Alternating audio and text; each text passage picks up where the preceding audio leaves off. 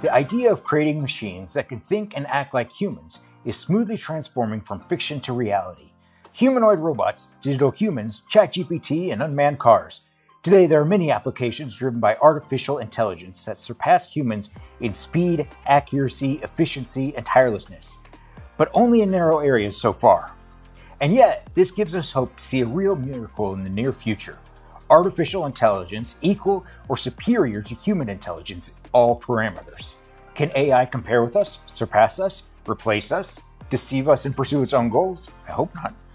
Today, we'll tell you how a miracle of nature, such as the human brain, differs from the main technology of the 21st century, artificial intelligence, and what prospects we have with AI in the future.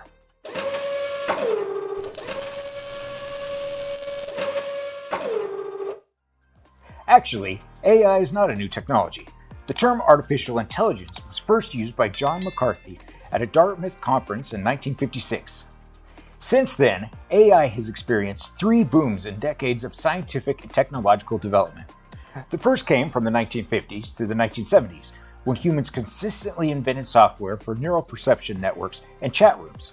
They managed to prove some mathematical theorems and declared, "The era of AI is coming and that robots will surpass humans within 10 years.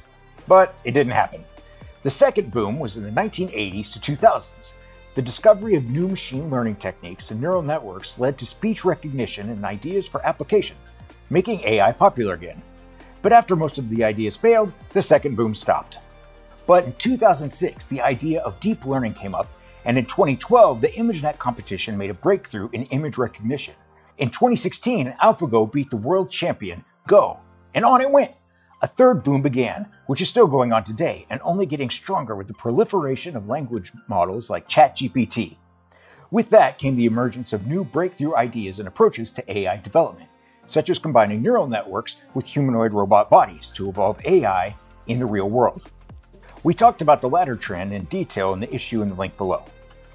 Today, humans have made great strides in various fields such as cognitive psychology, neuroscience, quantum physics, and brain science. And this directly affects the development of artificial intelligence, especially brain research. Every discovery about the inner workings of our black box leads to experiments with neural networks and the implementation and improvements in their operation. And each such successful experiment even hopes that soon an AI will be created that can think, reflect, and evolve like the human brain. But how realistic are these expectations? Let's start with a simple explanation of how conventional neural networks work. A neural network is a computer algorithm that mimics certain functions of the human brain. It contains virtual neurons organized into layers that are connected to each other. The individual neurons transmit information between each other, thus performing calculations similar to a human brain. But unlike the brain, the neurons in a neural network have a specific numerical value, 0 or 1. The layers of neurons are also connected by simple numbers that represent weight, i.e., the importance of each layer to the next. The values of neurons and the weights of the layers are the parameters of the network. When the engineers train a neural network, they look for the value of these parameters to minimize errors in the results. If the algorithm does not perform well, the developers change the weights of neurons and their connections, optimizing it until they get the results they want. Now let's get to specific differences, how the brain is different from AI. Well, apart from appearance. Previously, a significant difference was considered to be that neural networks are much smaller than our brain, which was about 100 billion neurons. However, this has all changed with the introduction of ChatGPT 4. Although the developers do not disclose how many parameters make up the architecture in their model, many experts estimate the figure to be 300 billion to several trillion. So in terms of size, we're already losing. But our big advantage is that our brains are much less energy intensive. For comparison, last summer, the Frontier supercomputer surpassed the processing power of a single human brain.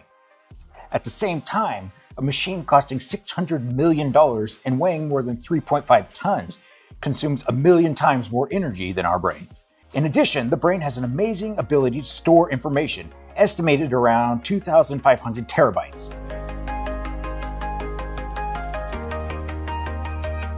The next difference is that in neural networks, typically each layer is fully connected to the previous and subsequent layer. They are ordered and activated one after the other. Our brain has no layers, although it is divided into connected areas with specific specialization. At the same time, we're able to process information in parallel in different areas without any particular order. Does this mean AI can't surpass us? Not at all. In one movement test, a simulated robot was programmed to move forward as fast as possible, but instead of building legs and walking, it turned into a tall tower and fell in the desired direction. From the perspective of an engineer trying to build a walking robot, it's a fail, but from the AI's perspective, it traveled a great distance as fast as possible with minimal effort. Furthermore, take wheat. When the seeds ripen, they don't crumble. The stalk falls to spread them over the maximum area. Wheat took millions of years of evolution to invent this mechanism, and AI managed it much faster. It turns out that a neural network can't think like a human, but it can demonstrate an eerie simulation of almost instantaneous evolution. Further down the line, the comparison is not in our favor. Speed is where the brain certainly loses out. We are much, much slower at processing information. Today, AI is able to perform about 10 billion operations per second, while living neurons are stimulated at a rate of no more than 1,000 times over the same period. This speed of processing also means that AI is able to make a much more informed and correct decision that humans can't do. Although not in all areas, but only where the decision strictly depends on the correct processing of specific data. For example, in analyzing CT scans and diagnosing pneumonia. Our advantage is that AI depends on the data given to it, whereas our thinking allows us to draw conclusions that aren't limited to an input set of facts. In addition, we adopt any change much more easily, whereas neural networks have so far struggled to transfer their experience to other situations. Neural networks do not build models of the world. Instead, they learn to categorize patterns. To date, they do not think, but they only try to imitate human logic, just as GPT is not an artificial intelligence, but works only as a super advanced T9. But don't underestimate AI either. We've already shown, in the example with the tower and wheat, that neural networks are capable of a kind of creativity, finding unusual solutions to problems. And technologies for recognizing and correctly interpreting language and camera images already allow robots to perform tasks without specific instructions. But will all this enable robots to evolve to the level of human intelligence? The answer might disappoint you, but not necessarily. The fraction of human intelligence that can be modeled for neural networks is just the tip of the iceberg, which includes only logical, explicit, and universal consciousness and intelligence. But every iceberg has an underwater part, and in the analogy of our brain, this is the vast amount of unconventional, illogical, and personalized consciousness hidden from outside eyes. The very theory of the iceberg, by the way, was put forward by Sigmund Freud, and according to him, the underwater part is the subconscious, which occupies a large part of our psychological structure, which is impossible to understand or model. But that doesn't mean that AI can't become super intelligent without copying the human brain, but evolving along its own path. Besides, what makes us think we're the crown of creation in terms of intelligence? We compare ourselves only with those who live on our planet, for example, with kittens, and feel on top.